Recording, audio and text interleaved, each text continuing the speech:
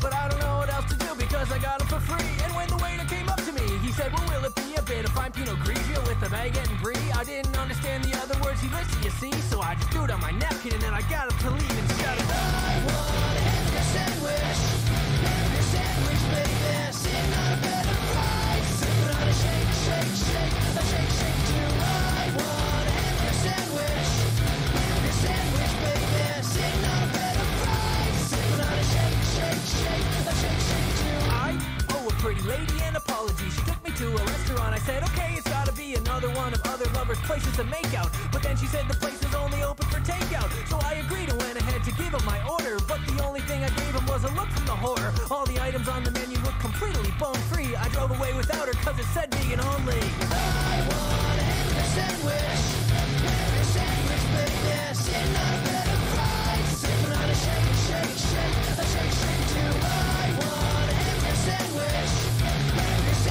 baby, sitting on a bed of fries, sipping on a shake, shake, shake, a shake, shake too. What'll it be? They always say you gotta try to be healthy. What'll it be? What'll it be? A double bacon cheeseburger for me. What'll it be? What'll it be? They always say you gotta try to be healthy. What'll it be? What'll it be? Yes, one hamburger sandwich, please.